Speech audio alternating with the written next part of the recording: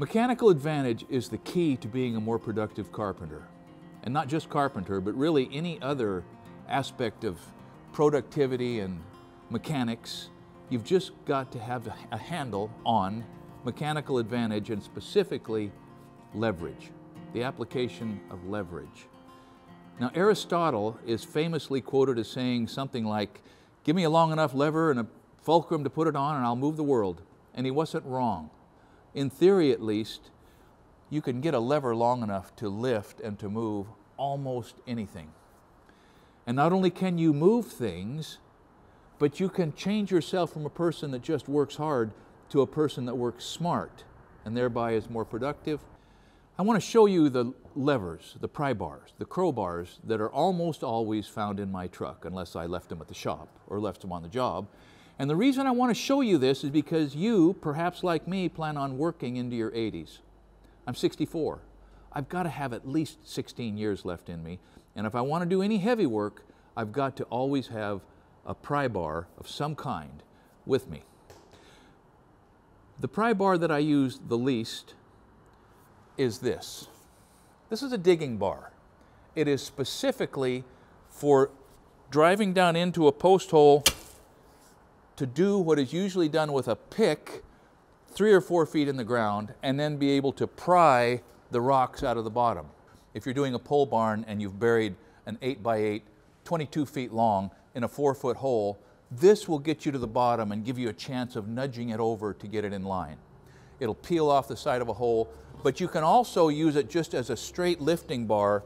If you throw another fulcrum underneath the end of that, get a purchase under, I don't know, the corner of a lathe or something heavy, that's going to come up. You push down on that and it's heavy enough on that end that just the weight of the bar is going to provide a serious amount of uplift right there. The next bar that is perhaps least used, but sometimes exactly right, is this beauty. I call that a gorilla bar. That was a proprietary name for somebody who made a bar like this, I think in the 70s. This one actually has roughneck on it. But the idea is a curving bit, a curving foot, and that gooseneck thing, which is way better than a traditional crowbar shape. It's handy for a lot of things. This bar would be something that you would carry in sort of an all-purpose situation. It'll fit in a toolbox, and it'll do a little heavy work, and it'll do a little light work. There are other bars that will do a particular task perhaps better, but it's just kind of an all-around, and it's small enough to be able to take into, you know, a fairly refined environment and do some kind of heavy work. It has the advantage of being able to, you know, strike a blow. That sometimes is useful, and it's comfortable in the hands. So I don't use this that often, but there are cases when it's exactly the right thing. The next bar that I use seldom, but is almost irreplaceable when I need it, is this dig out bar. This is old. Now you can still buy these things. This one is a number 56 Sure Grip, made in the US, Crescent, good old Crescent. And the idea is that you put those bits on each side of a nail head and then use a sliding handle to jar it down into the wood until you can close the jaws and pry a nail out. It's magic. It destroys the work less than a cat's paw, and it will pull a seriously long nail if you need to, as well as getting a hold on the head of a finish nail. So you ought to have one of these in your box, and you can usually find them at hardware stores or secondhand stores if you look. This is really only useful in a refined or a sort of a gentle demolition situation. You've got a door jamb, or there is a door jamb or a piece of baseboard or a fascia board or something that you want to reuse, and you just have to extract a nail, and you can't get behind it to pry the whole board off, and you can afford to dig a little hole, really no bigger than the head of the nail itself.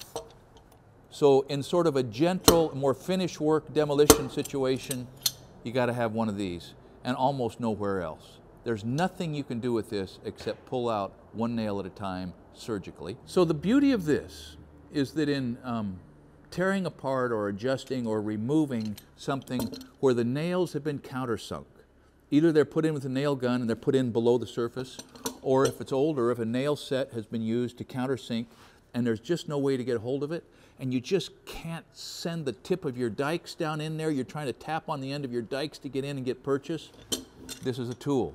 It will go subterranean, right? It will go below the surface, get a purchase, and pull out. A door bar, a flat bar. Pretty self-evident, right? I mean, you can use this for lifting sheetrock up, you know, to get that bottom board up against the top one. You can use this, slide it back into a door jamb and pry. You can slide this up under shingles. If you've got to do a roof repair, it'll sneak back in there and pry things up. And it'll also pull a decent nail.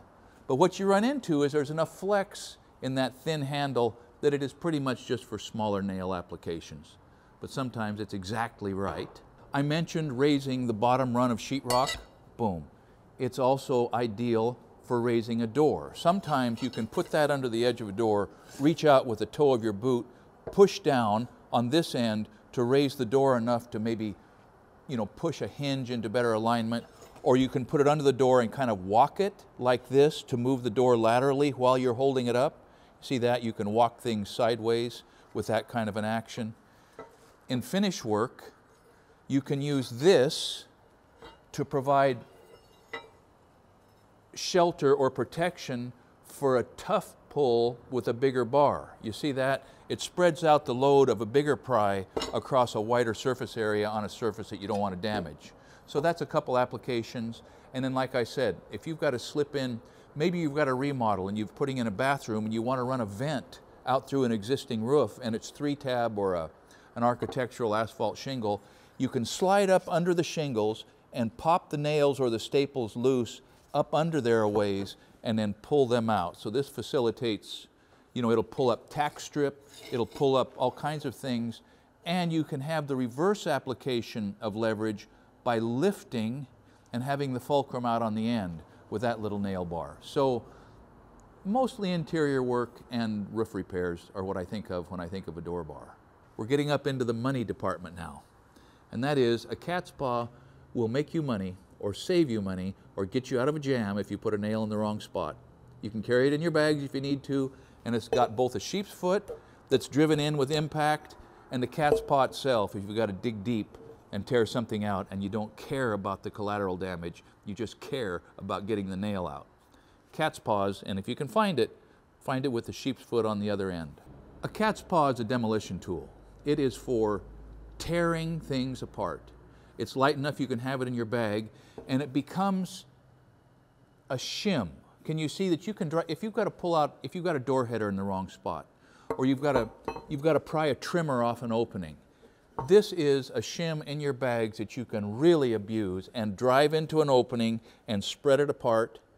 You can also scoop a nail out, and if you want to dig really deep or really hurt something badly, if a nail broke off, you can drive this down 3/4 of an inch below what's left of the surface and have a chance at least of getting purchased. And we finally come to what you probably have already been anticipating is my go-to tool in most cases, because this beauty will do most of what any of those other bars will do, with the exception of the dig out bar and the cat's paw, and it's a Burke bar.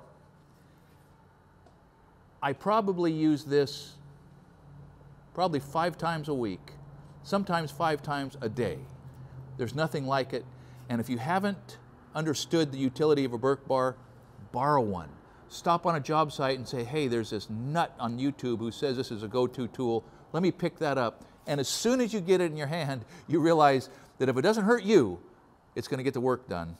So a Burke bar is essentially a giant door bar. Look at this. I mean, can you see the similarity in these bits?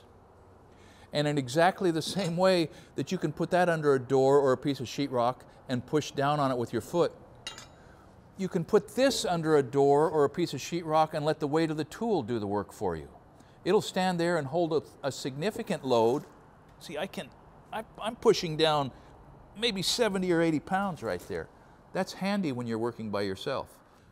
So whether you need to strip concrete forms, or pry a 3,000-pound lathe up off the ground, or a 2,700-pound table saw for that matter, or if you have to situate a tilt panel, if you're raising tilt-up concrete panels and you and 2 or 3 other guys need to work one sideways while the crane's holding the load, or whether you need to reach up and pull some upper cabinets off in a kitchen remodel, or whether you need to tear out a header or you need to lift, it doesn't matter.